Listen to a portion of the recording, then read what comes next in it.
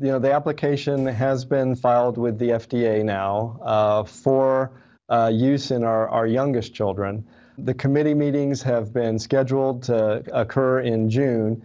And so I suspect that, if the data proves out like we think it will, that we'll have a vaccine available for our youngest children sometime later in June or perhaps in July. I want to reassure folks that the committees and the FDA are taking this very seriously. They're not going to make any snap decisions or rush to bring things out unless they're convinced that this vaccine is both safe and effective in our kids. And so I think people can look forward to the likelihood that we'll have vaccine in our youngest kids available sometime a little bit later on this summer.